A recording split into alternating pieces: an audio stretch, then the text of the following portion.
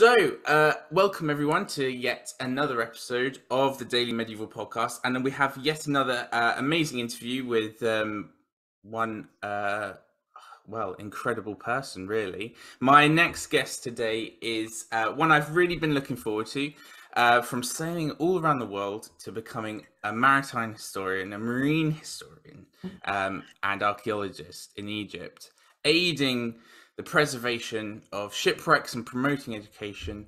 Alicia Johnson is here with us today, and she has one of the most incredible stories. Welcome to the podcast.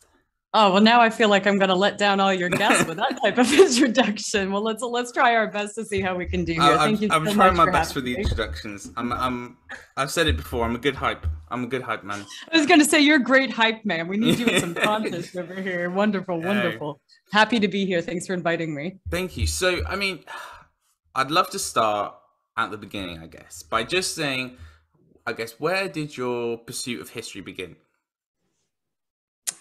Well, I have always been interested in history. I honestly don't think I can really remember a time in which I wasn't enthralled with history. I think as a young child, the History Channel was most certainly something that really interested me. And if you're a little bit older, you remember before the Ancient Aliens, before everything went downhill. The History Channel used to be really good. And I used to just watch everything. And I read every book I could find. And as it was, I was born in Gloucester, Massachusetts, which is America's oldest seaport. So we had the rich whaling history, the fishing history. I'm from Boston, and we got real angry at the English and threw some tea overboard. So, I come from a cultural background that appreciates history. And also my grandmother really pushed going to museums and reading literature. So in general, I had family members that pushed my interest of history while also providing me with the locations to learn more. And also, I'm a little bit of a nerd. When I was younger, I didn't really have a lot of friends, but what I did have was a library card, and I made all the friends in my books. I love it. So how did you go then from watching these TV shows to now being in Egypt, going on shipwrecks and preserving archaeology, doing all this stuff? Well, I went to undergraduate at College of Charleston, and to be honest, one of the big spurs for me, and this is a little bit of a trigger, but I saw Barack Obama speak when he was running for president in was that back in 2008? Yeah, he came to College of Charleston. I of course I voted for him. I've always been a progressive person, but around that time in the South, they're not so progressive. And I remember seeing people hanging black dolls from trees and just really just not being excited about what was happening. So I finished college, and the cultural lashback that we're still continuing to see in America really didn't ring well with me. And at the time, I decided I wanted to travel. My goal after graduating was I wanted to travel, and by the age of 30, I wanted to be back in graduate school. So that's exactly what I did. I ended up actually purchasing a sailboat after Hurricane, what's the one that hit Jersey? Sandy. That's right. Hurricane Sandy smashed through Jersey. So I got a discounted sailboat, which was great. Yeah, it was. Yeah, you want a good boat? Yeah. Wait for a hurricane. Yeah, exactly. A good discount buyer. So my ex and I, we bought the boat, restored the boat, and we sailed away. I don't think anybody really believed me when I was like, no, guys, I'm going to leave. Yeah. But at the time, as I said earlier, I'm a little bit of a nerd. I've always been a computer nerd. So when we started sailing, it turns out that the majority of the sailing community are all over 45, 50 years old. And you know what those people all need? They need someone to help them open their PDFs and set up their Facebook for their business. So that's what I did. When I was sailing, I would go port to port to port to port. And I would meet all the business owners, and I would be the one that established their social media, got them on TripAdvisor, got them on Google. So this was a really great skill set that I had, because I had a lot of friends who were older than me and sailing with us, but at the same time, none of them had the computer literacy. So I used to make decent money, even though I had a very low cost of living, because I was in places like the Dominican Republic and the Bahamas, where you don't really need to spend a lot of money if you have your entire house with you. I was a big moving snail. So I traveled for many years as cheaply as possible while doing computer work. And eventually I got down to the US Virgin Islands and the British Virgin Islands. And I wound up with a job being a social media manager for a high-end yacht charter company. And at the same time, I'm a pretty decent chef. So I ended up running luxury yachts for a couple of years. So I was working in that. And then I got into scuba diving because they told me they would pay me more money if I could give guides underwater. And that's how I did it. I was like, you'll pay me more? Yeah, sure. I'll put that tank on. Let's go. Yeah. So flash forward about two and a half years into my yachting career, Hurricane Irma came through, and she smashed up the entire Caribbean. And then like 9 days later, it's like, oh, you have hope? Here's Hurricane Maria.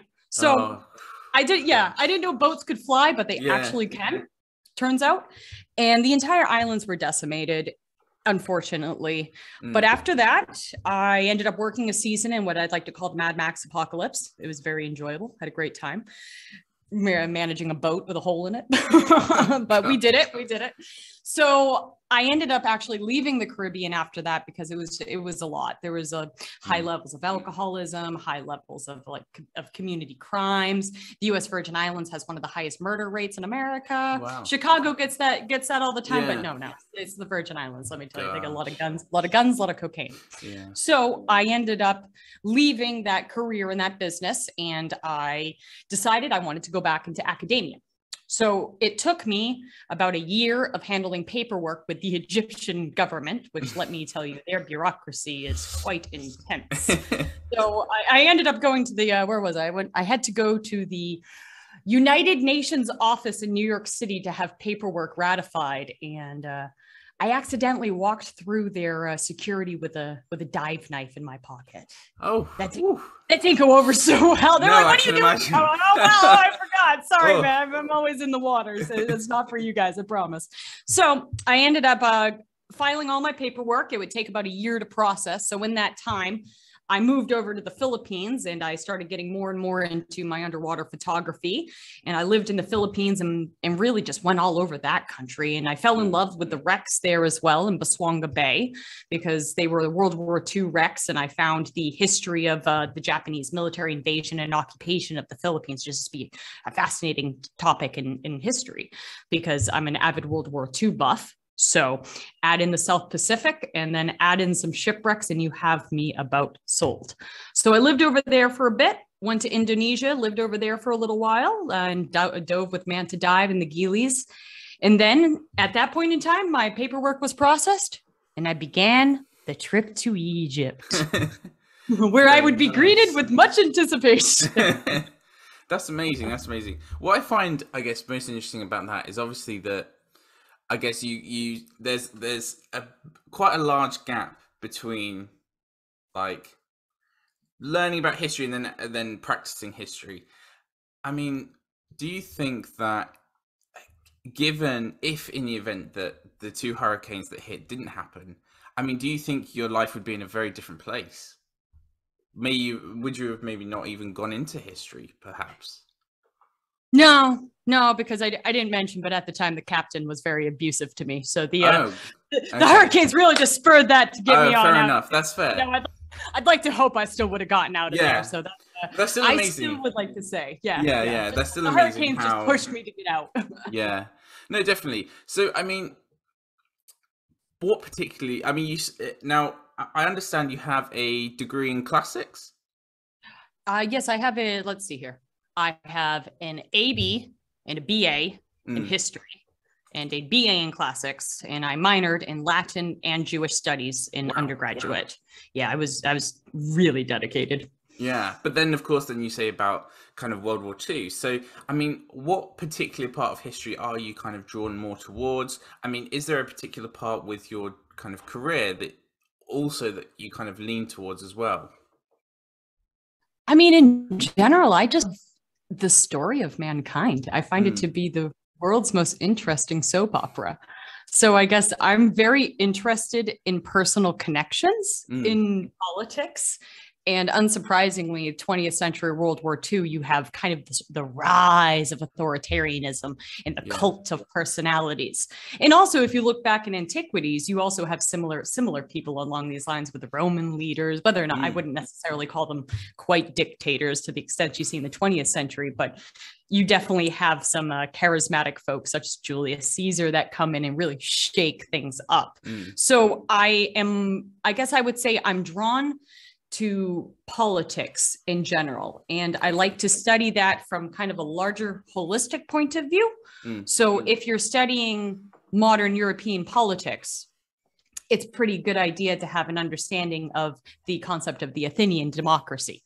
So for me, everything just kind of builds on each other.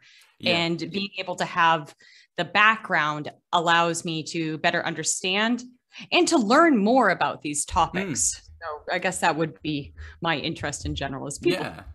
I mean, so how does this then, I guess, coincide with the archaeology? Because Egypt is obviously, it's you know, a place that's been around since the Romans. Of course, you have then Cairo, which was kind of medieval, and then, you know, so it's been like 7,000 years. We've been I mean, you could. It's been there a while. So with your kind of job in your archaeology, is there a particular part of history that you typically have to investigate, or I mean, do you then end up with shipwrecks or sites, archaeological sites that are thousands of years old, but then also 20 years old, kind of thing? Actually, that's the cool thing about my ongoing research at the moment for my master's that I'm finishing. I'm looking at 3 different case studies for different shipwrecks. Okay. And as you said, they all come from different eras. I have a Roman era wreck that's going back to Augustus. I have an Ottoman era wreck that goes back to 1765 Common Era. And then I have my favorite one, the Thistlegorm, which dates back to 1941. So I'm looking at 3 different examples through different eras of history. Okay. So that's kind of the aspect I like about maritime archaeology, is that you can look at the development of mankind on the water. So that's I like to look at really anything I can get a hold of. I find it all to be fascinating. Yeah. So what is your master's research about then? Because I mean, how are you connecting then these 3 case studies? Well, I'm looking, so as I have a background in tourism, because I used to run the dots, I look at how can academia be used in a purposeful manner that actually benefits the general public? Because a lot of the time, our publications don't get read by anybody. Nobody reads them. I know, I always laugh when academics get so high and tidy. I'm like, did anyone read it? No? Did it actually help anyone? No? Okay, I'm glad you feel great though. So I'm looking at quantifying the tourism benefit of preserving historical shipwrecks, because the Thistlegorm is statistically rated as Paddy's #1 dive site that's a wreck in the world. Wow. Yeah. And on average, it brings into Egypt about 5 million euro each year. And in a country like Egypt, where the average income is about $170 a month, 5 million euro into the economy is a huge amount of money. Yeah. So if these sites are protected and preserved and promoted, it brings in the chance of bringing in high value tourists, because in general, scuba divers tend to have some level of disposable income. They tend to bring in a lot of money into these areas. They stimulate hotels, restaurants, boats, dive shops, engineers on the boats, people building the boats. In general, I'm looking at the economic ramifications of preserving these sites and what are the risks that are actively against these sites. So I guess although I definitely respect people who publish work that is much more scientifically based and might not be as accessible to the public, I think that there's a strong use in collaborating with the public to help them better understand and appreciate what's already there. Because you can go on social media right now and type in like #shipwreck, and you're going to see the Thistlegorm. You will see a lot of these wrecks are trending on social media because wrecks are cool. They are awesome. And they take great photos underwater. And social media, I hate to say it, but it's kind of like a show me world. So if I could show you something cool, I can probably inspire you to go visit it. Because, for example, one of the reasons I went to the Philippines, I wanted to see a whale shark. I traveled across the world to ethically see a whale shark. That was why I went. I was like, I am on a quest for a whale shark. So if someone like me can go to a different country halfway across the world because they want to see an animal ethically. Mm. There are people that will definitely travel around the world to go see cool shipwrecks. Yeah, And seeing no, as definitely. yeah, Egypt ranks as the number 2 diving in the world, only after Indonesia. Mm. And furthermore, another very famous aspect of Indonesian diving is the Liberty wreck. It's another World War II wreck. Yeah. And that dive site alone stimulates about, I believe I read there are 53 resorts and dive shops in the nearby vicinity that are supported because of that wreck, not to mention all of the dive shops from the south that come up to the wreck for a day dive as well. So it's important to preserve these wrecks because they are monuments to our past. Many of them are cemeteries, they're graves, they need to be respected just for that matter. It's a time capsule, a moment in history, because wrecks usually go down quite quickly. You don't necessarily always have a Titanic issue that takes a couple of hours and it's dramatic. Sometimes it's 2 minutes. So when a ship sinks like that, everything is stuck. And it's a beautiful way to look into our past. But you also have the risk of other people looting these sites, people stealing things. Also, another aspect that people don't really know about, but I learned about, is after the detonation of the atomic bomb, the steel quality in the world diminished. Oh, really? So wow. all of the wrecks prior to the detonation of the atomic bomb have a higher quality. So in places like Indonesia and the Philippines, where there's a lot of World War II wrecks, there's a risk of illegal salvaging because the materials are worth a lot of money. Yeah, so sometimes the wreck just disappears. But at the same time, a lot of them have oil and chemicals and big problems inside. So there's a reason, like, they not only do they need to be preserved and excavated, but we should probably make sure there's not a terrible oil leak that's going to happen. Yeah. No, that's brilliant. I mean, I personally, I used to live in Thailand for about 5 years, and we used to do a lot of diving, one of which was a World War II shipwreck called the Hardeep. It was absolutely amazing. And it is one of those things that someone who, whether you are into history or not, I mean, it is just amazing to be able to go in and see these things. It's a lot different to, I would say, kind of on land archaeology, which can be a bit more digging a hole in the field.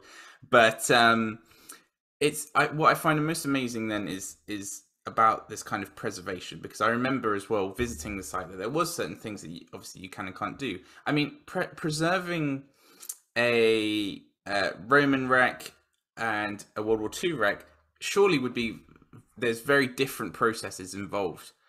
Yes, and of course, there's a lot of bureaucracy involved in a lot of this as well. That's in Egypt. That's usually the biggest deterrent, is the ability to get permits and funding for these sites, and also there's a lot of security risks in Egypt. So they're worried. They're worried. Like, no, don't touch it. So, for example, in situ preservation is usually the go-to method. And that's basically when you create an anoxic environment by putting a bunch of sand on top of everything. So it's a really, really financially savvy choice. And basically the reasoning is, we'll get to this when we get some money. So this is usually because excavation underwater costs a lot of money.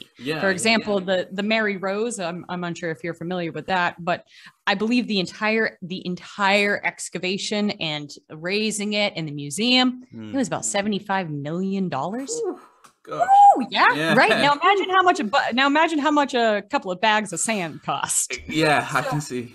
So the 2001 UNESCO Convention on Underwater Cultural Heritage basically is a proponent for saying in situ preservation is the best first approach, because it helps you to create an anoxic environment, and oxygen is one of the biggest reasons to deteriorate some of these wrecks. So if you can kind of encapsulate it, you can apply for funding, you can get the grant permits, you can work with the government, and that's basically the best way to kind of move forward. But every different site has its own risks and different project plan management that needs to be enacted. So every site is unique in what is the best approach. And there's been many sites that maybe the preservation wasn't carried out as best as it could have been. I mean, Jacques Cousteau was a pioneer in underwater everything.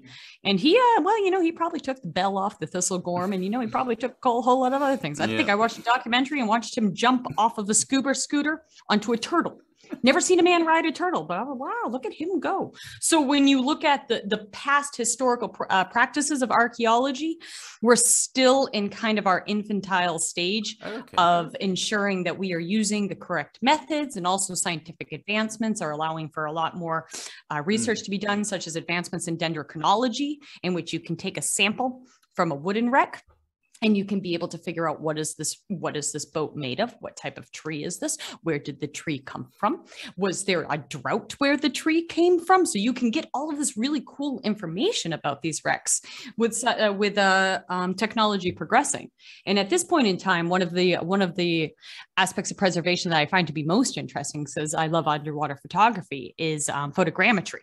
And that's the concept of taking thousands of photos of a site and layering them on top of each other in, say, a program like Metashape, and creating a 3D model.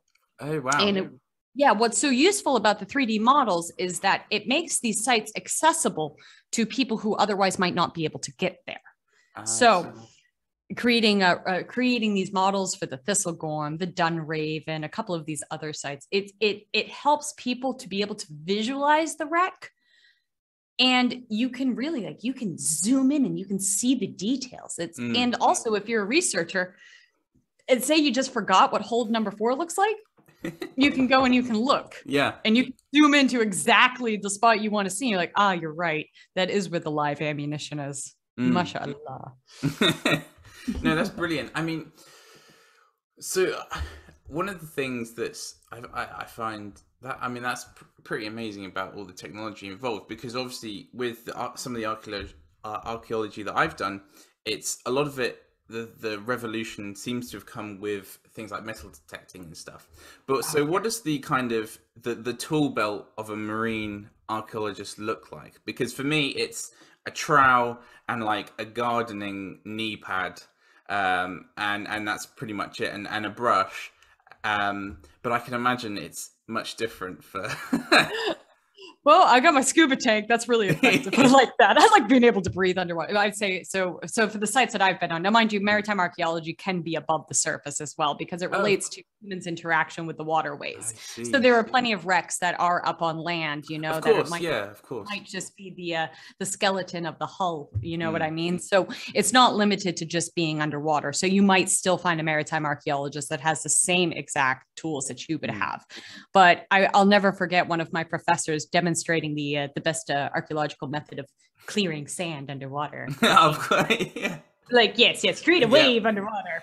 So you have a lot of times in which you're not exactly touching something to be able to get a look at it. You're using the underwater environment as your benefit to be able to get a better look. So for me, my main equipment at this point is my underwater camera, my scuba diving equipment. Often we have scales. I'm sure you're familiar with a scale. Very effective way to be able to show people how big is this item. So that's what we're working with. Also, like research vessels are very important. They're very expensive, but we have methods of being able to kind of suck up some of the sand. Although the problem is that can be damaging to sites. Yeah.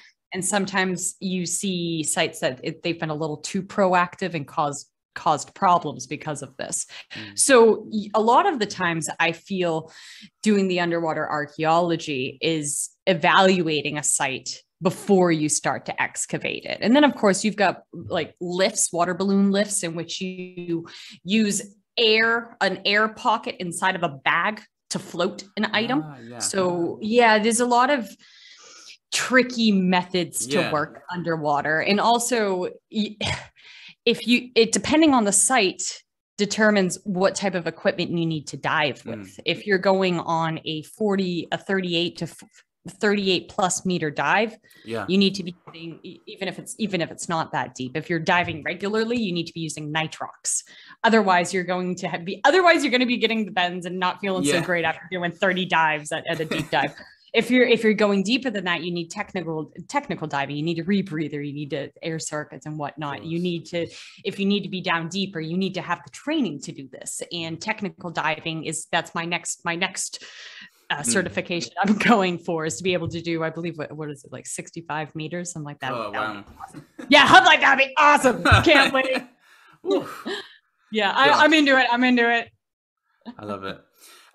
So before, I guess, moving on to kind of more of the education side, just a final thing on the actual sites themselves.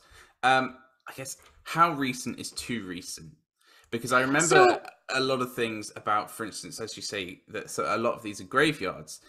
So in terms of the preservation with a shipwreck, yeah. It's okay. So UNESCO defines it as 100 years, makes it underwater cultural heritage. Oh, really? But I don't necessarily find that to be a great date, because World War II is a hugely influential event in our history, and it wasn't 100 years ago. So a lot of these sites don't have the protection of the UNESCO convention because of the limitations of the date. But that being said, you have other sites, I believe, forgive me if I mistake it, but I believe it's called the Sedana Express or the Salem Express. And this is a terrible story. It was a boat that had about I think it was 600 passengers on it, coming over from Saudi Arabia, and it sank and it killed a lot of people. And this was back not that long ago, maybe 20 years ago. Okay. And they all died terribly. Friends who dove the site to retrieve the bodies. So, and it's still a very sore spot in the people's hearts because so many people died. But you know what? They're making a dive site out of it and people going on it all the time because it's known as being because it's known as being a great dive. I haven't dove it because for me, I find that to be a little ethically questionable. Exactly. But so you have people who are more than happy to go dive these sites that don't necessarily have the same notion of venerating the dead that I do. Yeah. But it's hard to decide when is it no longer so heart-wrenching that we can discuss this. But at the same time, a wreck such as the Thistlegorm, even though that's about 80 years old, there are family members still alive. So the research and learning about their stories helps the family members to connect with their dead relatives and to be able to see the sacrifice that their family members gave in the name of the British resistance against the Nazis. So it's a difficult question to say how long do you need something to have passed before it's able to be addressed. I would say it's very subjective based on what happened. I mean, I'm sure you know the wreck of the Edmund Fitzgerald in one of the Great Lakes in America. There, if I'm not mistaken, there are still bodies on that wreck, I believe, because I do not believe the families wanted them removed, so they don't let divers. And that might just really deep, so like you could have special diving to get down there. But it's most certainly considered a cemetery and a grave. So I would say I think it largely it's determined by the family's sentiments and also the circumstances in which the wreck sank. Right, brilliant.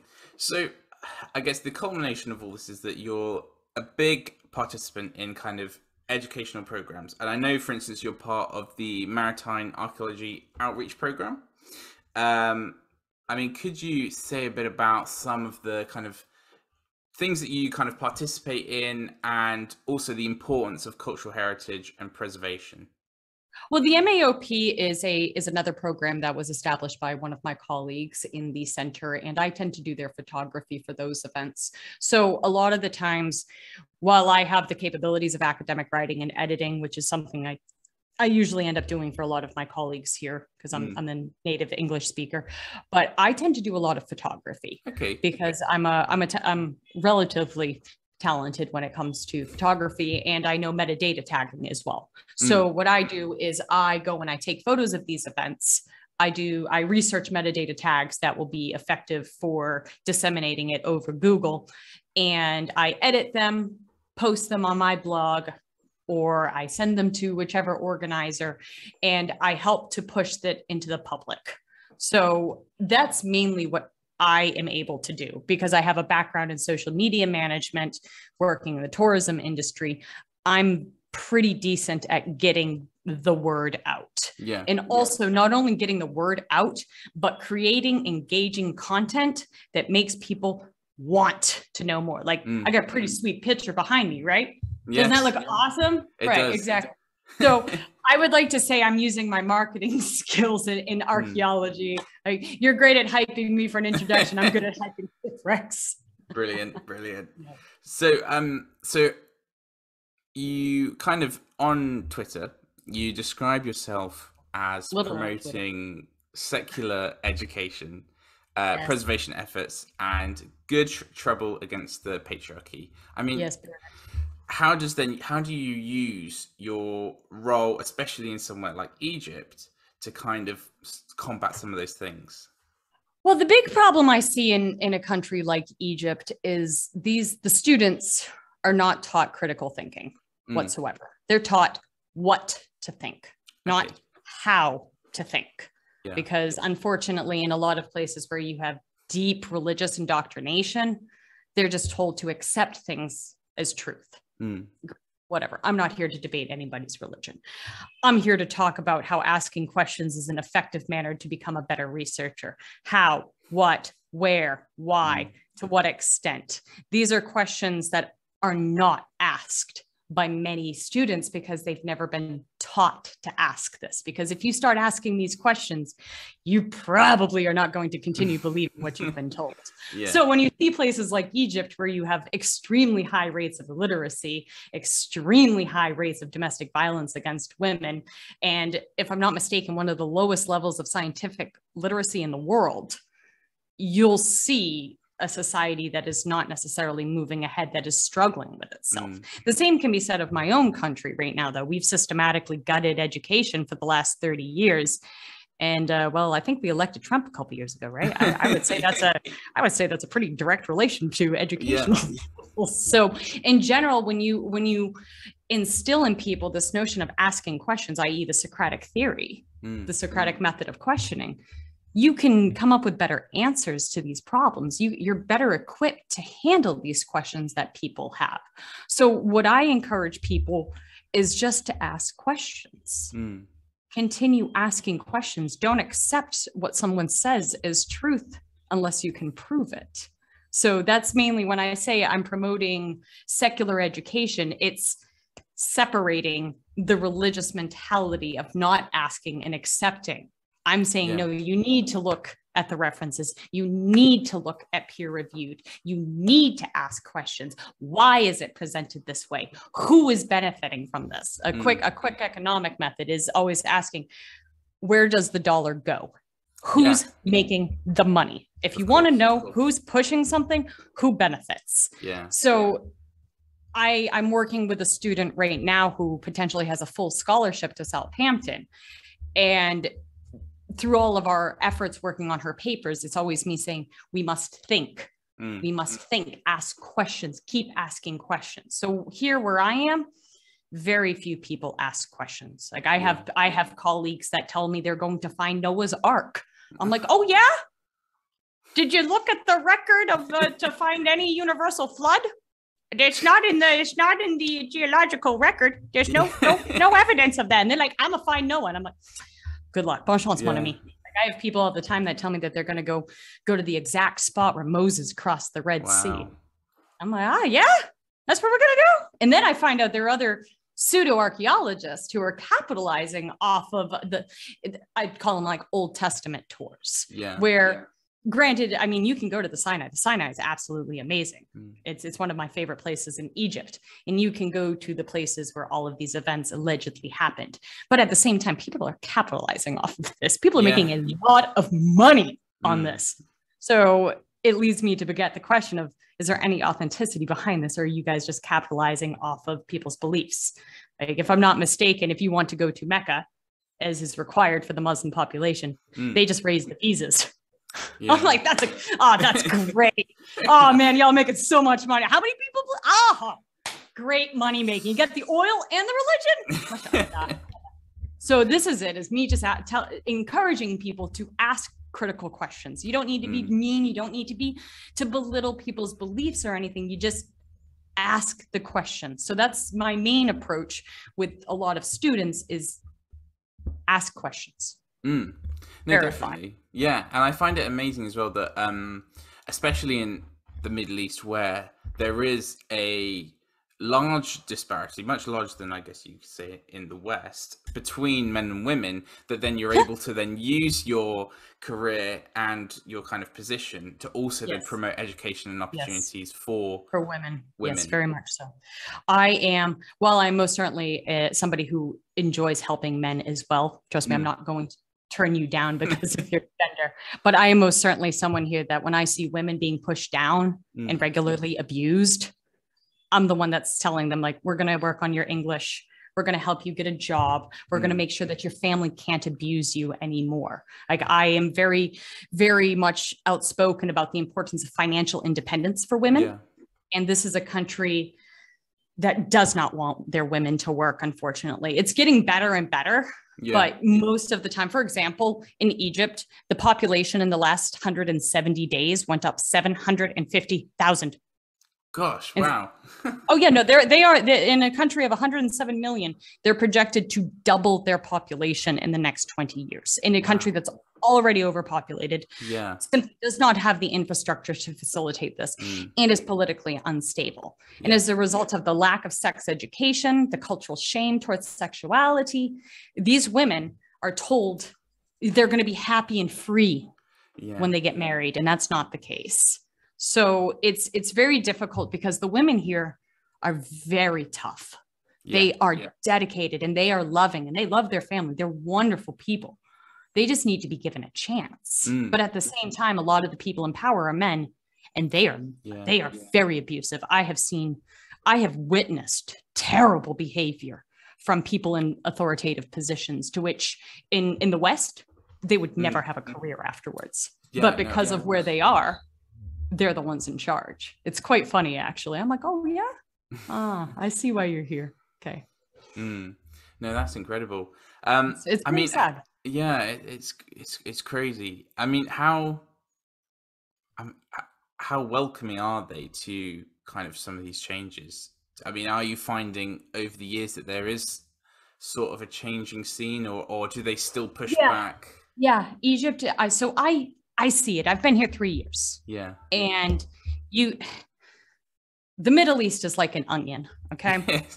Every layer you peel back, there's like 20 other layers. And to be honest, from the West, we tend to get a Eurocentric education. Yeah. So we don't necessarily understand all of the complexities that have been going on since far before even the Ottoman Empire in this area. So you're dealing with so many levels of politics and religion and culture that are all morphed together. Yeah. So I would say you do have people that want change, but at the same time, Egypt has experienced massive brain drain because the best and most talented people, they escape.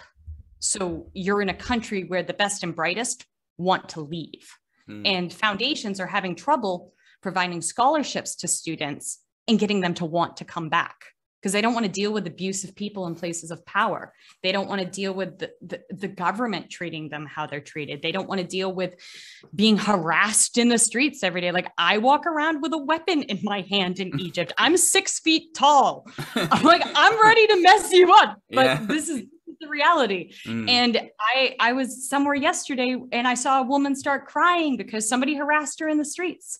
And these women, they haven't been taught to yell back. This is it, is like the women, they're shamed to just accept it, that it's their fault. Yeah. That they are responsible for all the ill that happens to them. And I see it constantly. So when I say that I see change, I see it in the youth. I see it with my friends that have taken off their hijab. I have 5 different friends since I've been here that have taken off their hijab. Wow. I see the young girls starting to learn to skate, like skateboard and roller skating. Alexandria has a big skate community. Who would have thought? It's great. I'm like, a little Tony Hawk going on over here. So I see it in the youth, and I see the crop tops coming, but also Egypt is a country where you have immense separation of the classes. The wealthy live behind walls here. They're usually not interacting with the poor, unfortunately. So if you're wealthy and you're living behind walls in one of these nice compounds, you can wear your tank top. You don't have to worry that a man in the street is going to call you a terrible word or grab you. Yeah. So this is a country where certain places are more progressive than others. But at the same time, the progressive people have very little desire to interact with the majority of people. So you have a select group of people who are trying to push progress, but it's not necessarily happening to everyone. But at the same time, I do believe that whereas Gutenberg's printing press hit Europe like a lightning bolt and started the Reformation, the internet has done the same for the Middle East. Wow.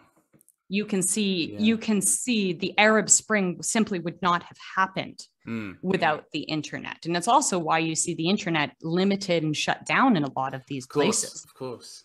Yeah. So the internet's been around what, like 25 years, maybe 30 if you've been proactive. And Egypt is a country that you have a lot of new ideas that have been able to come in. But at the same time, because of the political situation, the best and brightest have gone to different countries in search of opportunities and freedom. Yeah. It's a very difficult situation in this country. And I wholeheartedly believe these people deserve much better than what they currently have. But the situation is what it is. Yeah. I just try and do my best to help those that I can help. And that's through education and teaching English and bringing girls on scuba diving trips, teaching them to swim, really just anything that I can do to help, to support women getting forward, because these women, they're often abused by their families too. They're often abused by their partners, or they go out the street and they're abused. And you can see it. Like, one of the saddest things I ever learned was I was looking at it. I was talking with a friend about a niqab, which is the full face covering that you see. And I was like, wow, that's sad. And my friend told me, she's like, Alicia, they don't wear it because they have to. They wear it because it's easier to hide than to deal with the harassment. I see. And that's heartbreaking. Yeah, it's definitely. In the West, we look at that, we just think that like it's forced. It's not necessarily forced in Egypt. Yes, there's a lot of social pressure, but these women are harassed every single day. And what's worse is the men. If I talk with many of the men, at this point in time, they're starting to listen. They're like, no, Alicia, it's like this everywhere. I'm like, no, dear, it's not. No, I don't walk outside anywhere with a giant stabber in my hand, worried I'm going to have to stab someone who tries to grab me. Only country I've had to do that. I've been to 35 plus different countries. I've lived in at least a dozen. This is the first country that I have to walk around with something like a chain in my hand, because men here, statistically, they harass women because it's fun. This is the overarching reason. They're bored. It's fun. They get a reaction. So I try and make myself look as unfun as possible to bother. Yeah. So that's my survival in Egypt. Dark sunglasses and a weapon. Wow. I mean, so it seems like, though, that the environment and the atmosphere at Egypt very much so plays into all of the things that kind of, all of your passions and everything. Do you see yourself then staying there for a while? Economically, I'm doing pretty okay over here. While the world falls apart, the Egyptian currency's plummeting. I'm like, well, my money's in the US dollar, and that's doing okay over here. But to be honest, I think my neighbor and I were talking. He's a doctor in America. He's like, which country do you think is going to pop off first? I'm like, oh, I don't know. It's a good question. Is it going to be America or Egypt? I don't know. So I guess I would like to keep my work here in the future. But in general, the limitations of the internet make my work almost undoable, because I love to do videography, but I just, with the limitation of 300 gigs a month for my internet, that's my quota. 300 gigs. I can't even play PlayStation anymore. I'm like, well, we're playing one player campaign on Borderlands, I guess, no friends.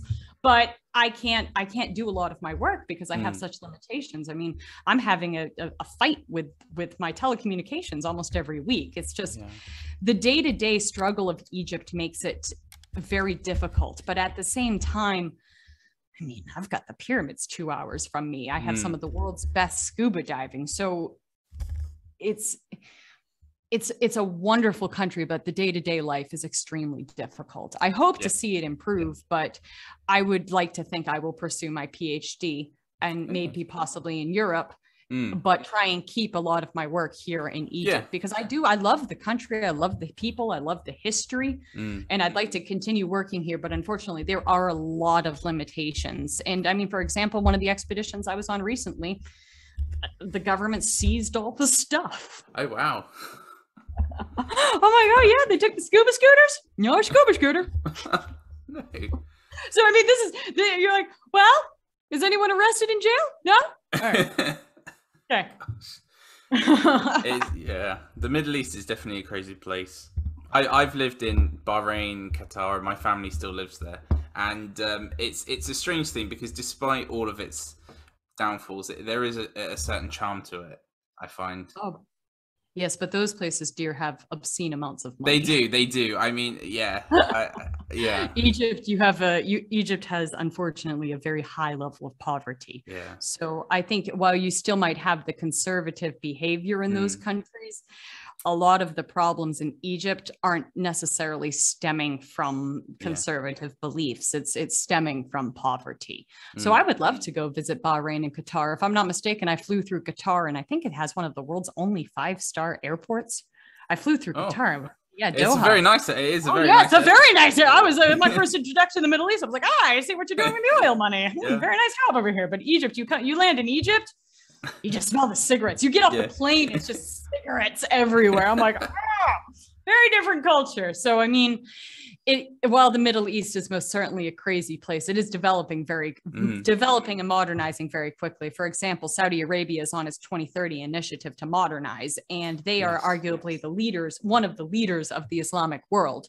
So if you have one of the leaders pushing forward to modernize and reform, the others will hopefully follow suit. Yeah. So I'd like to say, unfortunately, climate change is a reality. While I'm being optimistic, I'm like, it's going to improve. I'm like, yeah, the water wars. Good luck. So I'm hoping for the best in these areas, but they are trying to take methods to push themselves forward and to modernize. But there's a lot of conflicting events that are outside of their control that they're going to have to deal with. I mean, for example, Pakistan right now is a third or a quarter of it is underwater, and 20 million people have been made homeless by this. That's terrible. That's a developing country that just got smacked across the face. And I do worry that with climate change getting worse and worse, and well, we've done nothing about it for 40 years. Great job, guys. We're going to see more and more climate disasters in places that are developing and at risk. So that's the double-sided sword there, is they're pushing for progress, but it's at a very difficult time. No, definitely so. So just lastly, going back to, I guess, the first half of the podcast, what advice would you give someone wanting to become a maritime archaeologist? Don't listen to anyone around you telling you you're just going to be an underwater basket weaver. If that's what you really want to do, make it your dream. And love it and live it. And don't listen to people around you who will put you down, because I'm a person who has always had my love of history degraded by my family around me because they didn't see the value in it. But then again, no one from my family went to college. I'm the first one that's really going into this field. So I would say, don't listen to the naysayers who might not understand your passion. I would say, invest in yourself. That's probably the best advice I can give, especially to women, is invest in yourself, invest in your skills, invest in advancing your comprehension of English, invest in diving, invest in camera equipment, invest in traveling, invest in yourself. Because at the end of the day, no one but you cares about your dreams. So if this is truly what you want to do, push yourself and do not feel pulled down by anybody else, because you are the one that is going to determine your strength and your passions in the field. And that alone will speak for you, because I've been here for 3 years, and let's just say I wasn't necessarily accepted when I first came. And I've gotten to a point where my work speaks for myself. Brilliant. I absolutely love how much your passion and just love for diving and history shines through. I love it. But, thank you ever so much. Well, thank you. Thank you ever so much for what has been a really, really interesting podcast, I think. And I appreciate you having me on here. Yeah, no, well, thank you very much. So that is all for today. Thank you very much. And to anyone watching, which hopefully there'll be a fair few, go and see our other videos, our previous interviews, and we've got some really brilliant ones coming up soon as well. So there we go. Thank you very much. Thank you, Luke. I hope you have a wonderful day, and thanks so much for having me on the Daily Medieval podcast. Thank you.